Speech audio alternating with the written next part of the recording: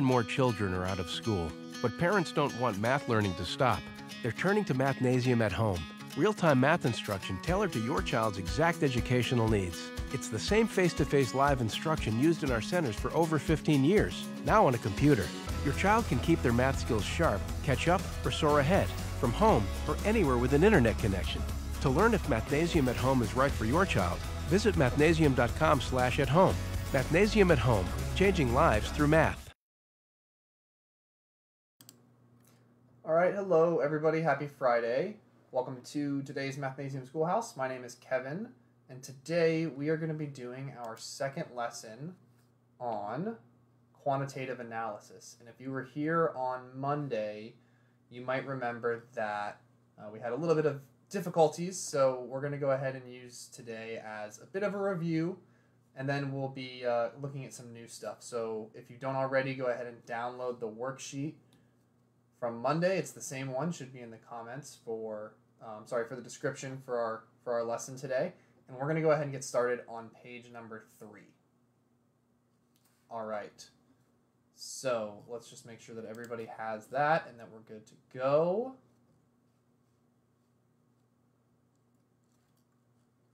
All right. Looks like we're all set. So looking at number 1. 1/4 compared to 1/8. Is it greater than, less than, or equal to? So if we think about pizza, would you rather have 1/4 of a pizza or 1/8 of a pizza? The other thing we can do here is we could draw a picture. All right, so we have our pizzas here. Here's our 1/4 slice versus our 1/8 slice. Not a great drawing, but we can see that the 1/4 picture is bigger, so that is greater. All right, looking at 4/8 versus 2/4 for number 2. Both of those are another way of saying what? If we reduce both of those fractions to the lowest common denominator, they both are 1/2. So those are equal. All right. Number 3. To do a little bit of arithmetic for number 3. So what do we think? 2 times 9 times 5 compared to 5 times 2 times 9. Well, if you've looked at, or if you've studied multiplication, or maybe you've been to a Mathnasium and you've learned about the commutative property, we know that when we're multiplying, if the numbers are the same, the order doesn't matter. So what do we think for number 3? Do we even need to do the arithmetic to get the answer? Right? No, they're the same. Good job. Equal.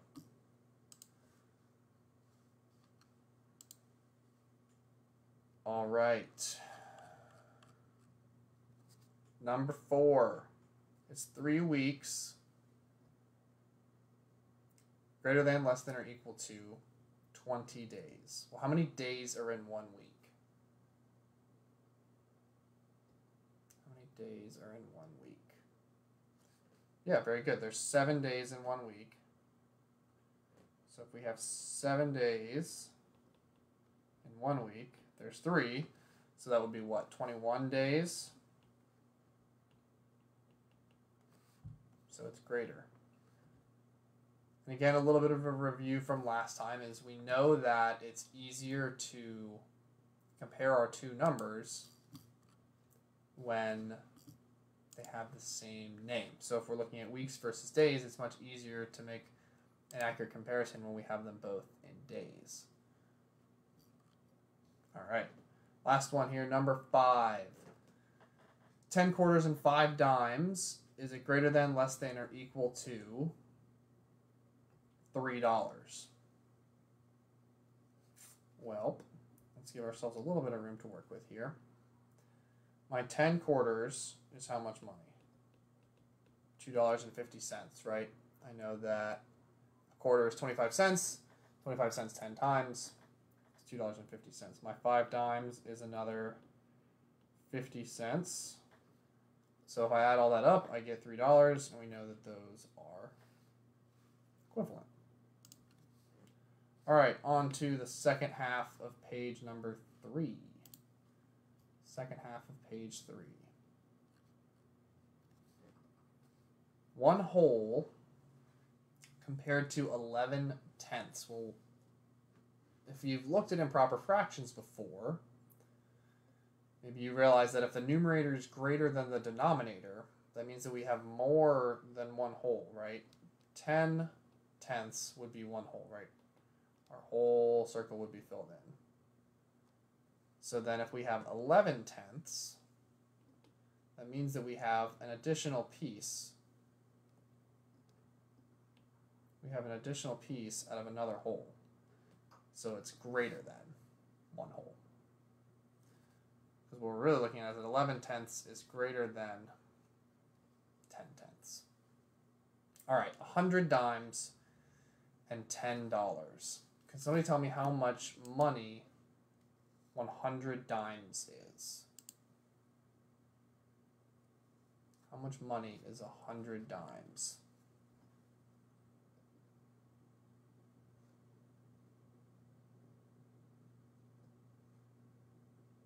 How much money is 100 dimes? How much money is 1 dime? 1 dime is 10 cents. 10 cents. So 10 cents 100 times is how much?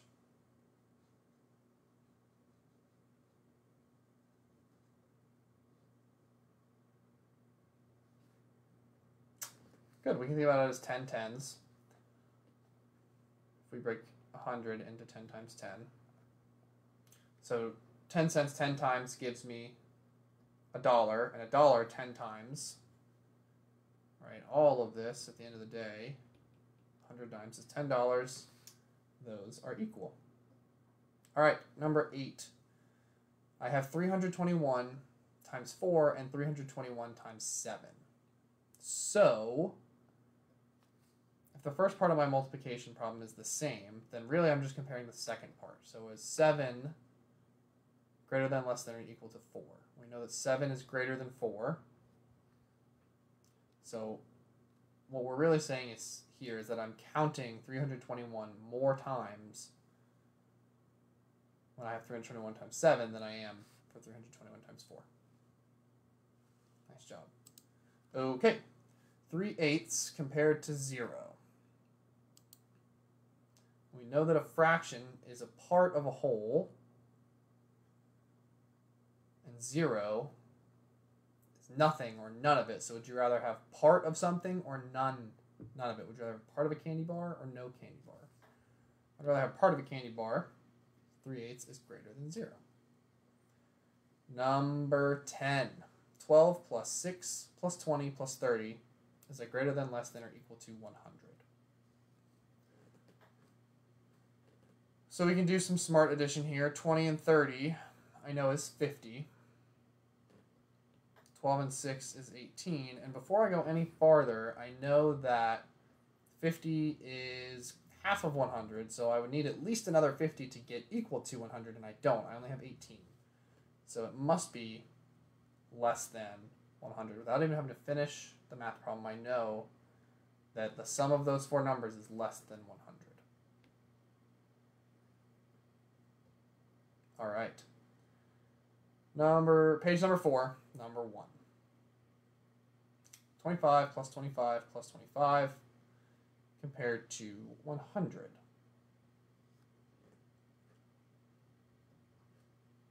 How many quarters are in a dollar? And there's 4 quarters in a dollar. Good job. And a quarter's worth 25 cents. So how many 25s do I need to equal 100? I would need 4. Very good. So the sum of those numbers is less than 100. Pretty quickly we can figure out that it's 75. And again, proving that it's less than 100. Number 2. 10 dimes, 10 cents 10 times is $1. And 10 quarters, 25 cents 10 times, we've done this a couple times, is $2.50. That is very good. Greater than, it's a terrible greater than sign. It's greater than $3. It's $3.50. Good All right, 3 months compared to 10 weeks. 3 months compared to 10 weeks. How many weeks are in a month typically? Typically, we would say there's 4 weeks in a month. So if I have 4 weeks in 1 month, count that 3 times, that gives me 12 weeks. Very good, which is greater than 10 weeks. Nice job. Okay. 100 quarters. We have 100 quarters. How much money do we have? We get 25 cents 100 times. So that means we have 2,500 cents. And if there's 100 cents in a dollar, we wind up with $25. And those are equivalent. 100 quarters equals $25. Number 5. 5 quarters. Well, I know that 4 quarters is $1. So $1 plus 1 more quarter is $1.25. 5 dimes is 50 cents. And 5 pennies is 5 cents. So, thinking about this, let's just use a little bit of logic here. Is that going to get close to $5? No, right? To get from $1.25 up to $5, we need around $4. And we're not even close to that. We don't even have a whole nother dollar with our 50 cents and our 5 cents. So that is going to be significantly less than $5. Good job. Bottom half here of page number 4 in your packet if you're following along. 3 yards is that greater than, less than, or equal to 100 inches. Well, a couple different ways we can do this, right? How many feet are in a yard? How many feet are in 1 yard?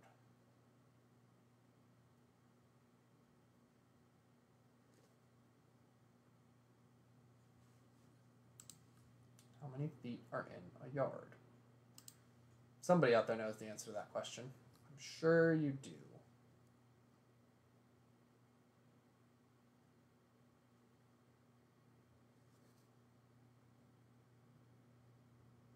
Yeah, good. 3 feet. So 1 yard.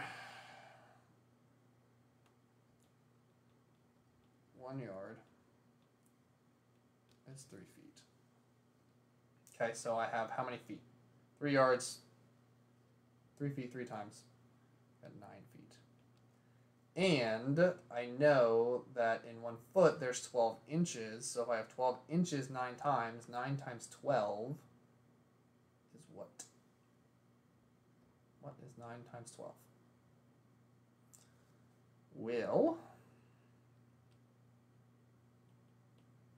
I know that 10 times 9 is 90. And 2 times 9 is 18. If I add those up, I get 108 inches. So it's greater. All right. Number 7. 29 times 23, is that less than, greater than, or equal to 23 times 29? We've done a couple of these different problems now, reinforcing the fact that the order of our multiplication problem does not matter as long as the numbers are the same. It's the commutative property of multiplication. So those are equivalent. Number 8. How many days are in 1 year? If we're looking at 2 years compared to 500 days. In 1 year, there's 365 days in 1 year. And I have 2 years.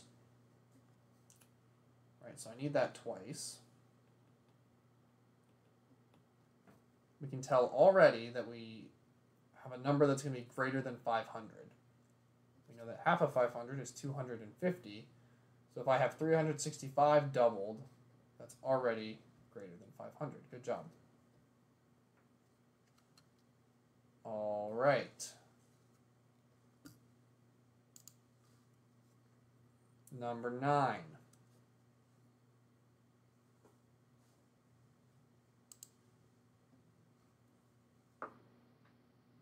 We have 4,500 plus 489 plus 38.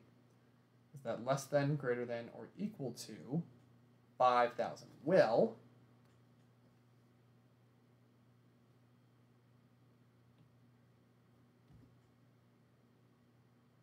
$4,500 is already really close to 5,000. So I'm thinking it's probably going to be equivalent or greater. Now, I know that from 4,500 up to 5,000 is another 500. So that would get us to be equivalent.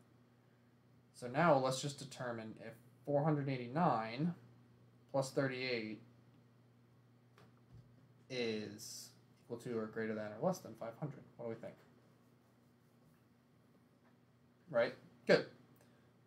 This is going to be, just this sum is going to be greater than 500. Which means that my whole solution must be greater than 5,000. If I'm adding a number bigger than 500 to 4,500, I know that my sum will be greater than 5,000. All right. 500 minus 100 plus 300, is that less than, greater than, or equal to 500? So 500, take away 100 is 400. Adding 300 back, we get to 700, which is greater than 500. All right. We are cruising right along today. Hopefully, everybody's got their worksheet, working along nicely, enjoying their Friday afternoon. A little bit of math can't hurt. Okay, so number 1, and we are on the next page here. So I'm going to go 1, 2, 3, 4, 5, and then I'm going to go to 11, and then we'll do the second half of the page, and we'll do 6 through 10, and then 16 through 20. So just follow along with me here on the screen if you can. Looking at a half compared to a quarter. Half of a pie or a quarter? Which one's larger? Very good, a half. 1/9 compared to 1/3. So since we're looking at a lot of fractions here, I want to think about if we have a thing, if we have a pizza,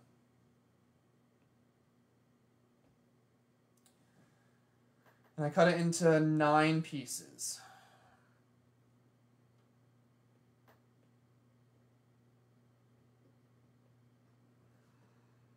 So I take one whole thing, cut it 9 pieces, and I take one of those pieces. And this is not a very good drawing, so I apologize. Or I take that same size thing, and I cut it into 3 pieces, and I take one of those. Which is bigger? Yeah, very good. 1/3 is larger. So if we're looking at fractions that have the same numerator, my numerators here are the same, 1 and 1. The fraction with the smaller denominator, 3 compared to 9, is going to be the bigger piece. I'm cutting my thing into less parts. All right, number 3, 5 days or 120 hours. Well, how many hours are in one day? There's 24 hours in one day. That means we have 24 hours 5 times. And that equals 120. Very good. So they are equivalent. All right. 1.5 feet is like greater than, less than, or equal to 20 inches.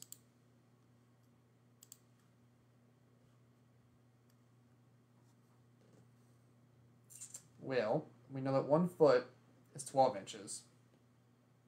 And my half a foot is 6 inches. So 1.5 feet is 18 inches. And that is less than 20. Good job. Number 5, a quarter of a year compared to 3 months.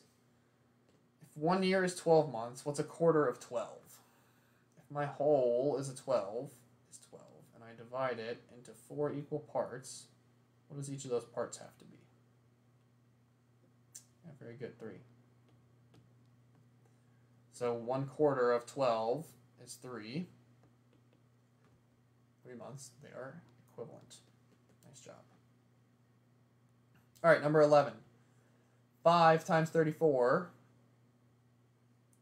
5 times 72. Very good. 5 times 34 is less than that.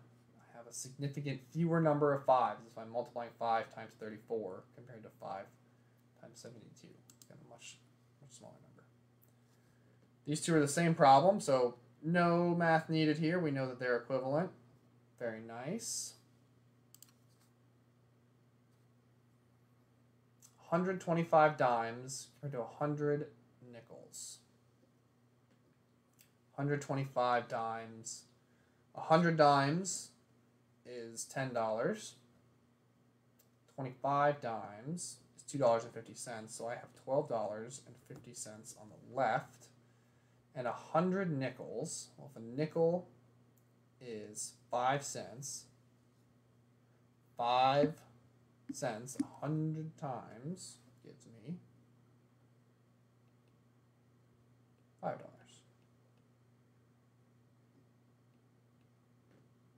So that's greater.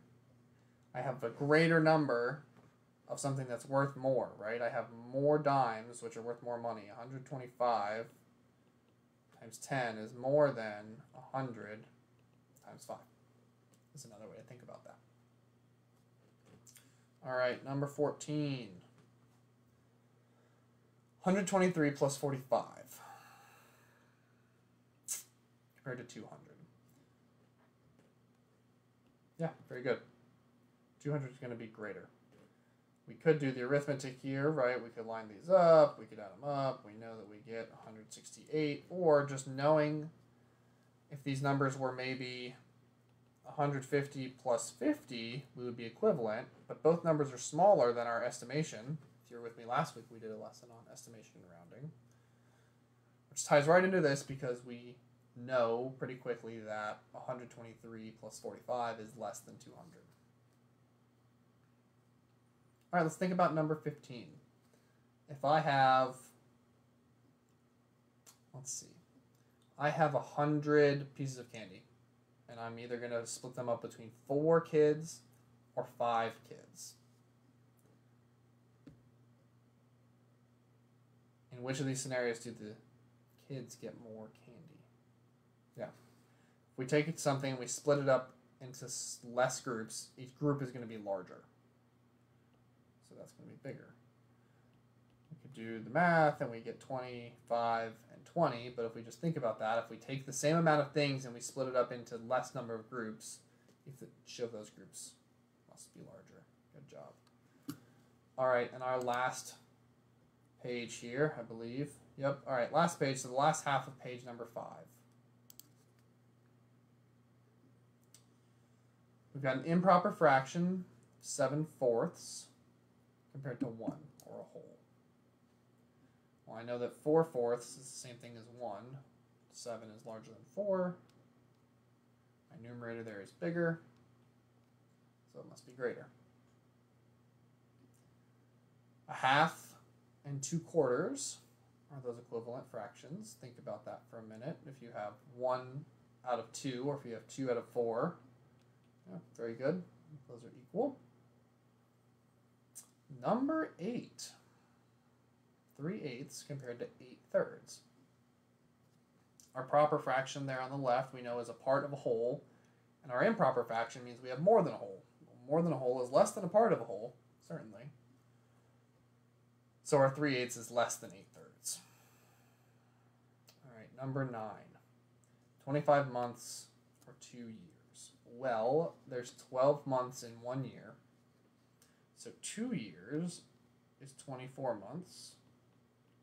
Which of those is larger? Very good, 25. All right, number 10. 12 plus 52. Is that less than, greater than, or equal to 12 plus 29? Well, on the left-hand side, I'm adding more to 12. My number is getting larger by 52. It's supposed to be larger by 29, so again, without doing any real math here, if I could write the answer neatly, that one's going to be larger. Good job. A couple more problems. 2.5 decades Is that greater than, less than, or equal to 25 years? Well, how many years are in a decade? Think about the prefix deca. A decagon has 10 sides. So what do you think? It's 10. Yeah, good. Decade is 10 years. So if I have 2.5 tens, I've got 1 10, 2 tens, and a half of a 10. Half a 10 is 5. So that gives me 25 years. Very good. They're equivalent. All right, 17. We've done this drill a couple times. We know that a fraction is less than a whole. Right off the bat. 16 dimes versus 6 quarters. 16 10-cent pieces. Or 6 25-cent. Not readily obvious based on that, right? So let's do the math, figure out how much money total both of these are worth.